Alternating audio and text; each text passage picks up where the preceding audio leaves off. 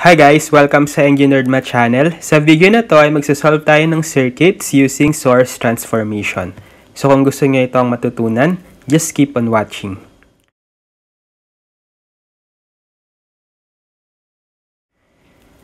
Okay, so this time is isasolve lang natin yung challenge problem ko before sa video ko about source transformation for DC circuits.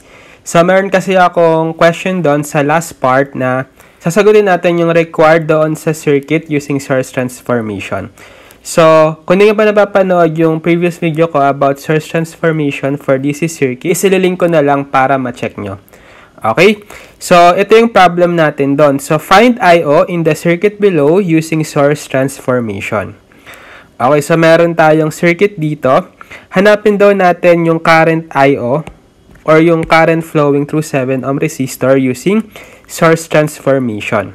Okay, so sige, solve natin. So kung ano yung obvious na pwede nyong i-transform either from current source to voltage source is yun agad yung i-transform nyo. So obviously, pwede nating i-transform itong part na to. Right? So meron tayong current source na merong nakaparallel na dalawang resistor. So pwede nating i-transform into voltage source na merong nakaseries na resistor. So, pagsamahin muna natin itong parallel combination ng 6 ohm at 3 ohm resistor.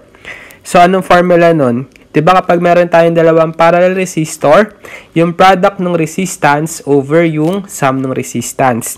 So, therefore, yung equivalent resistor nitong 6 ohm tsaka 3 ohm na parallel is 6 ohms times 3 ohms over 6 ohms plus 3 ohms. So, ilan to? 18 over 9 or 2 ohms. Right?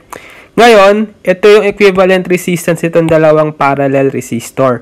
So, para ma-transform natin to into voltage source, ang formula is ohms law lang, right? Voltage is equal to current times resistance. So, yung current natin is itong 5 amps. So, 5 amps times yung resistance na nakuha natin is 2 ohms. So, we have the equivalent voltage is 5 times 2 or 10 volts. Ngayon, itatransform ko na.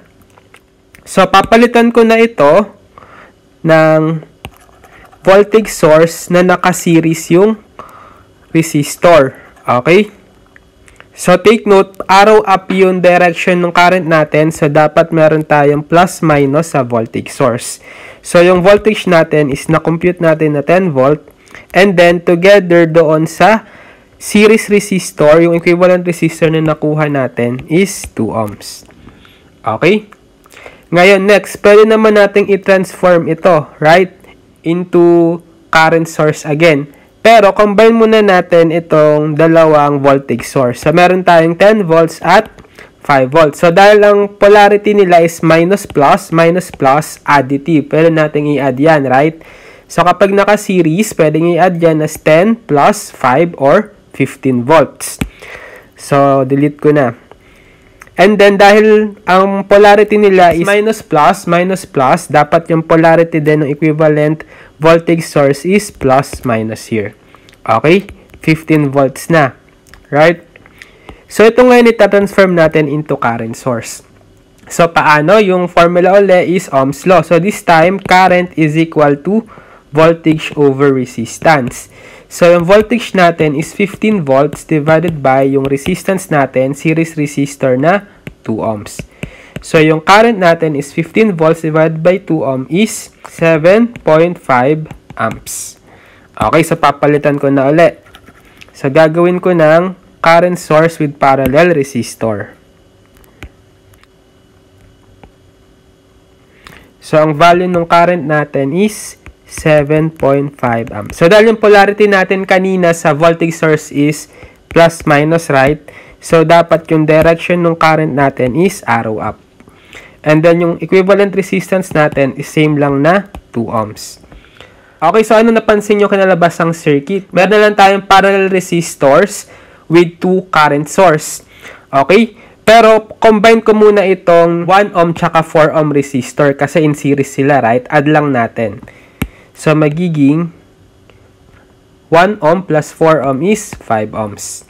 So, pwede kong i-combine a single current source itong dalawang current source na 7.5 amps sa 3 amps. So, add lang natin kasi pareho silang naka-arrow up, right? So, meron na tayong 7.5 plus 3 amps is 10.5 amps. So, delete ko na to. I-add up ko na lang dito sa magiging 10.5 amps. Okay? Ngayon, by current divider rule, masasolve na natin si I.O. Right? So, equivalent ngayon yung I.O. sa conductance nitong 7 ohm resistor. So, 1 over 7 all over yung sum ng conductances nitong tatlo.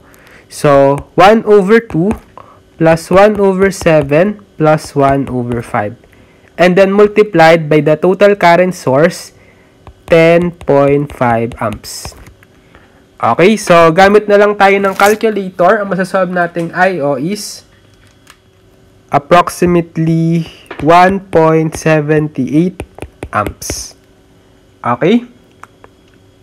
Okay, so I think that's it for this video, source transformation. So, sana ay may natutunan kayo sa video na to at maraming salamat sa panonood.